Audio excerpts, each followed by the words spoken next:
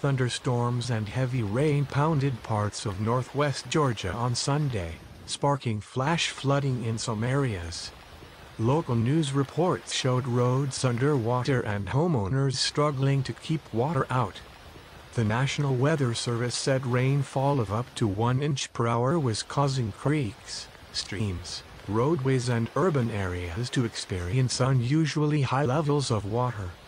Up to 10 inches of rain was reported to have fallen in Chattooga County. This is an extremely dangerous and life-threatening situation.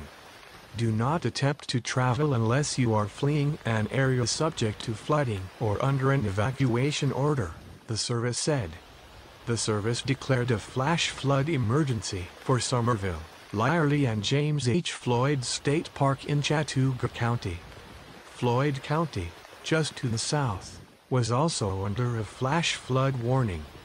The city of Summerville advised residents who use the city's water utility services to boil water prior to drinking, cooking or preparing baby food due to flash flooding at the Raccoon Creek filter plant. Water should be boiled for at least 1 minute after reaching a rolling boil. Citizens should continue to boil their water until they are notified by their drinking water utility that the water system has been restored to full operation, and that the microbiological quality of the water in the distribution system is safe for human consumption, the city said on its website.